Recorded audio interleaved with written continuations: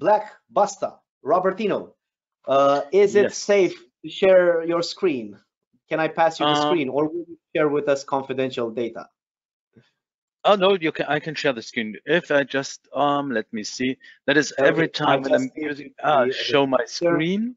And now let's see which one I'm sharing. To be honest, what do you see at the moment? I see your desktop, I believe, or Okay. So then let's go directly. I have to move it because I'm here in a gaming center. I'm here in Copenhagen at the headquarter of one of the most famous esports teams. Now you should see my Heimdal. yes, sir. We And now I see have, the VM with Idris Elba on the screen. okay, now let me see how I can switch screens. Is that Not a possible in the problem. webinar? You go in sharing and you click on the screen. Let's see. It is fantastic. You see, Sharing. I'm head of sharing. Yep. Show screen. Okay, Ah, and go to a second screen. got it. Now I you told see you it on the guys, big well, screen. GoToWebinar is tricking us today. Yeah. You see, usually I'm using Teams, so it's easier. Now you just see my big Heimdal screen, right? Yes, and we have somebody saying in the audience, Idris should actually be the new brand logo. We're gonna pass it on to the marketing team, guys. Yeah. And to be honest, that is in my virtual environment, and all of my computers have, of course, MCU names and backgrounds and lock screens and everything. So I have Yondu, Wanda, Valkyrie, Ronin, etc.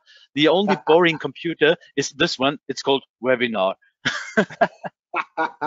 You made my workstation boring, Robertino. And we also Yes, have I'm so somebody sorry. saying Idris should become the new James Bond. A lot of UK people might Absolutely. champion. Yeah, would love that. Absolutely, he can play a villain. He's playing Luther, awesome. You see, I'm a movie fan, so he is awesome, good looking, in a dressed up, perfect, perfect James Bond Okay, for the then future. we're Okay, gonna but now start let's the detonate trailing Blockbuster. and have people vote on this. So let's see, what ransomware do we have there, Robertino? Will we start with Black Basta? Yeah, as you said, Blackbuster. You see it right here. And what is really funny on Blackbuster, I mean, Blackbuster is a strange name, but the process name, you see the file description, Glummel Caramel Drumstick Joylessness Creature Indicator. I love that. So ransomware families also have a sense of humor, I can see. Yeah, quite strange, but well, it's okay.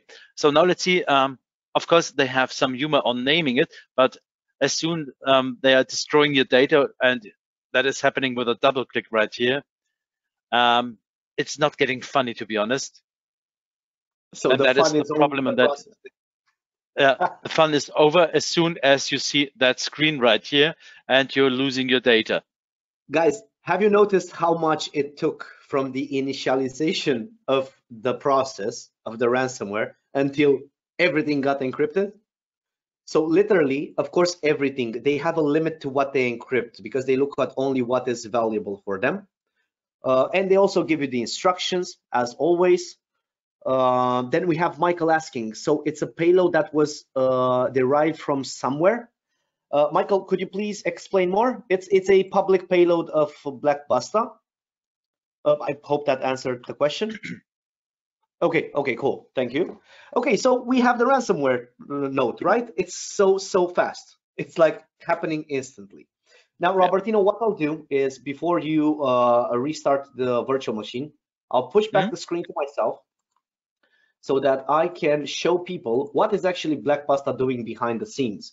Because on the visual, you just see that. But behind the scenes, there's more happening, right? So let's see, what's that more that's happening behind the scenes? So Black Basta, as an information set, it emerged in February 2022 first. It started recruiting on the dark web. In April 2022, it did more than half of its overall impact right now in 1 month. So it was massive when it appeared. Over 100 plus high-stake victims, 59% in the US, 41 in the European area. Some victims, the Dental Association of US, this was its biggest and first victim. Then we had US farming. Then we have the Dutch turbine manufacturer. And of course, you can see on this particular list, it's super as a list of victims. And we also have Stephen asking, did you say that they got victims of the dark web? Yes, Stephen. So they did both insider recruitment as a tactic and as well as purchasing data that was leaked on the dark web. And Dorian says it's the German one. I apologize. Yes, it is a German wind turbine manufacturer. Thank you for that, Dorian. This is cool because I can see that you guys are paying attention. Now let's see how this attack is going. They do insider recruitment, they do dark web data purchasing, and we can see also spear phishing that comes from this. Julia is saying that he needs to go. Julia, you can watch the recording of the rest of it, and thank you for joining us. Then we have Windows management instruments and services manipulation, privilege escalation, and defense evasion and neutralization. Then we're going to credential theft so that they can actually even sell your credentials further, right? It's an ongoing business with this. It's a cycle. System discovery, lateral movement, and remote access tools. So they need to make sure they have a backdoor in your company. Data exfiltration via either web platforms or via command and control. And last but not least, they attack your shadow copies. They hijack your Windows services, and only then at the end, they do the encryption. So this is why they're dangerous. They also take your data and sell it further.